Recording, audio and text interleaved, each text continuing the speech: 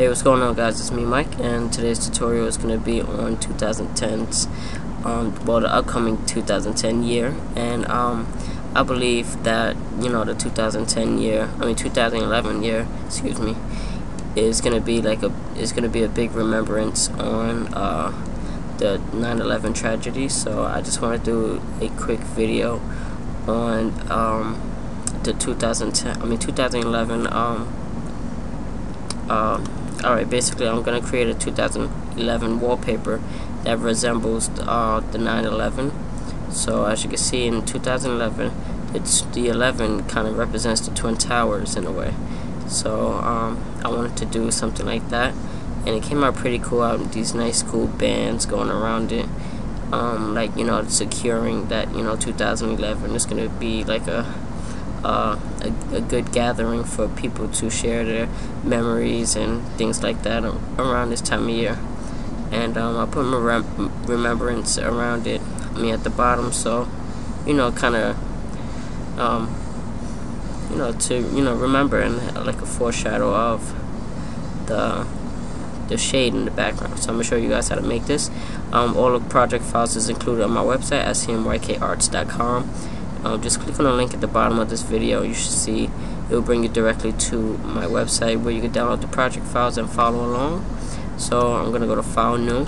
The document size I'm working with is 1440 by 900. Alright, so go into Layers, double click that background and unlock it, and we're gonna double click on it again to give it a gradient. And we're going to select our gradient, and we're going to select that silver light gradient that's in the project files. I kind of named it because it's, you know, like this gray tone thing, something like that, so it looked pretty cool. So next we're going to give it an inner shadow, and for the inner shadow we're going to decrease the distance to 0 and put the size to about 150, like that. So it's like, you know, it's bringing in the shadow, so it's gonna focus more on what we're about to work on. And that should be it for the background. Just press OK. Next, what we're gonna do is lock that background so we don't interfere with it. Next, we're gonna go to File, Place, and we're gonna go browse through the project file and retrieve that image that we've got in our project file. It should say 2011. Right? Press OK. And then you should get this big 3D text I made in a separate program. And I didn't want to waste time creating this and showing you how I created it. I just wanted to create it, have it ready for you guys, so you guys can actually use this image for your tutorial, for your backgrounds. Alright, so we're going to resize this just a little bit, and something like that. And you can bring out your guides to kind of guide you to where, you know, you think it should look, where it should be. And I'm just gonna size it just a little more and press enter. Alright, so I'm gonna select my move tool, and I'm just gonna nudge it up a little bit so it fits right in between this gap right here. And I'm gonna disable my guides right now, and I'm gonna select my magic wand tool. Now before I do anything, I want to go Control Shift N to create a new layer, and we're gonna call this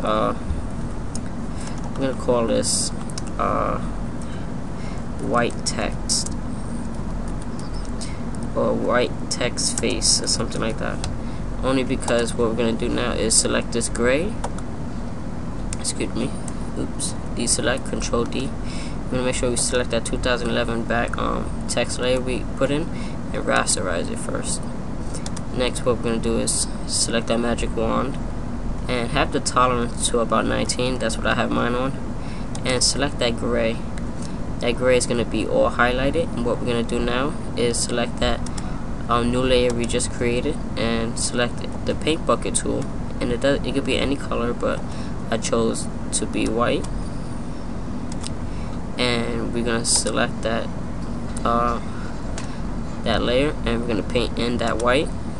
So now that we have it like that, Control D to deselect, and what we're going to do now is going to go into that layer. We're going to double click on it so we can edit it. And we're going to go select inner shadow and decrease the distance to 0 and put the size to about, let's say, 15, like that. So I'm going to zoom in for you guys so we can actually see the text behind us. And as you can see, with the inner shadow, it gives it that much of a, you know, a better feel to it. You can leave it just white if you want, and you can add your own pattern to it or something like that. So you just, you know, do that same step all over. Use the magic wand tool and select whatever text you want, whatever the 2, the 0, or the 11, and you can give it a pattern if you want, like that. So if you want, you can put a pattern inside of it, like that. It could be 2011, like that. You know, just give it cool patterns like that. But that's on you. But like I said, I'm gonna give it an inner shadow. Leave the the size to about 15, and press OK. Oops, one thing I did forget to mention, you have to give it a stroke. The stroke kind of outlines it a little bit, so don't worry about that. And put the position inside, and select the size and put it to 2, and the opacity will be at 50. You know, so you can give it like a light outline, so you know, kind of makes it stand out a little bit more, and press OK. Alright, so the next step is going to be a little bit tricky. Alright, so we have our text now. We're going to lock it so we don't interrupt our layers. So we're going to lock those 2 layers. And next what we're going to do is select our pen tool. So next what we're going to do is click outside of the document, and we're going to select somewhere in the middle, like that, and you're going to see a straight line. And what we're going to do is just bend it just a little bit. So bend it just like that, and we're going to come outside and just bend it again like that. So something like that. It doesn't have to be perfect. And what we're going to do is create a new layer, like I showed you. Control Shift N, and we're going to right click. You want to make sure, first of all, go into your brush tool and make sure you have a brush that's set to 9 pixels at least, and the hardness is at 100. Now go back in your pen tool, and what we're going to do is right click on that line we just made, go to stroke path, and we're going to select brush and simulate pressure. And now we have a cool line. We're going to get ahead and delete that path now, we don't need that. And what we're going to do is make sure that our path is in front of everything in our layer panel. Alright, so we're going to edit this, so double click on it. You can find this gradient as well in your project file. This yellow gradient, but you can just choose a yellow color for this if you want. If it's not in the gradient, the project files, and you can just put a yellow coloring, and it should be fine. Now next we're gonna go in the shadow, and we're gonna decrease the distance to 0, and leave it just like that. The size at 5, and press OK. Alright, so now that we have our line, we're going to put the line below, like that. And what we're going to do now is press Ctrl J on our keyboard to make a duplicate of that line. And we're going to go to Edit, Transform, and then Flip Horizontal. Now that we have another line, we're going to kind of size it over just a little bit, just nudge it over. And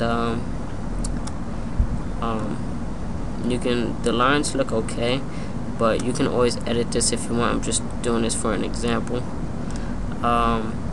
So like that. Alright, next what we're going to do is go into our layers panel, select those 2 lines we made, and we're going to control click so we can select both of them. We're going to make a copy, drag it down and make a copy, and then press Control E on your keyboard to merge those 2 layers.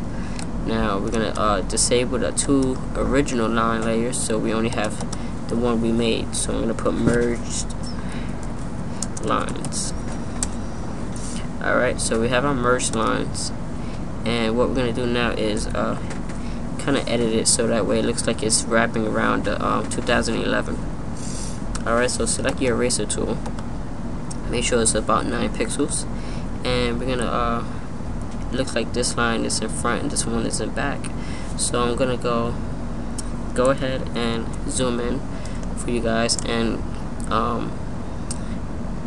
just gonna have to take a steady hand at doing this, but what you need to do is erase the line so that way you don't see the lines too much on the text at all. So like that, and this one kind of sticks out a little bit, so you know, this is gonna take some time, but I want you guys to do this as steady as possible so you get the best possible outcome. And I'm just gonna go ahead and zoom in and get this done for you guys quickly. I made a little mistake there, but it's okay. Kind of get the idea of what I'm doing. And so here's the we're gonna work on the next line. So this one, like I said, is overlapping the first line, so I'm gonna put this one in. Let's see, this one's gonna come under like that.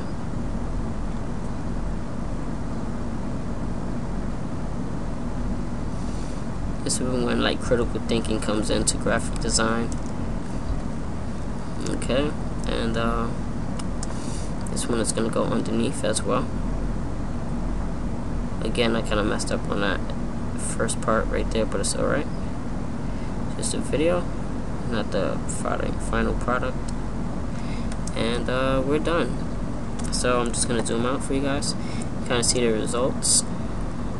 Now we're gonna I included the text for this tutorial, so you guys can check that out in the project file.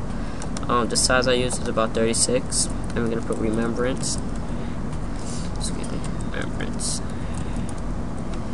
Press OK, or enter, and now we're gonna give it a cool layer style.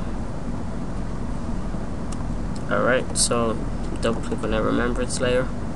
We're gonna give it a drop shadow, an inner shadow. Go into the inner shadow and decrease the distance. By now you guys should get a hang of doing this. We're gonna select that silver light gradient that we have in our project file and select the stroke. We're gonna decrease the stroke to about 1. Like that, and press OK. And we're gonna actually lock that layer now because we have it in a correct position where we don't need to move it anymore. And you're done. So this is your 2000. Oh wait, we're not done. Alright, so next thing you're gonna want to do is select your shape tool, and we're gonna draw a square, like a square the size about that 1, maybe a little smaller than a 1, like that. And press Ctrl J on our keyboard to make a duplicate. Move it over a little bit, and we're gonna place those 2 layers behind the 2011 text. So basically everything but the background. Alright, so we're gonna double click. We're gonna go change that hex value to a blue.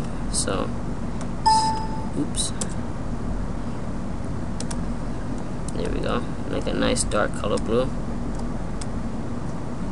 And what I have here is 00BDB2, so you can enter that in your hex value down here and press OK, and apply that same color. I'm gonna go ahead and hurry this video up so we can finish this. Alright, next we're gonna select both of them and Control E to merge them. And I go to Filter, Blur, Gaussian Blur, and set the radius to 20 and press OK. And next what we're going to do is select our smudge tool right underneath the paint bucket tool. Select that. We're going to hold shift and just bring it up like that. We're going to make sure your brush is at least 20 or 30. I have 25 right now, like that. Hold shift, bring it up.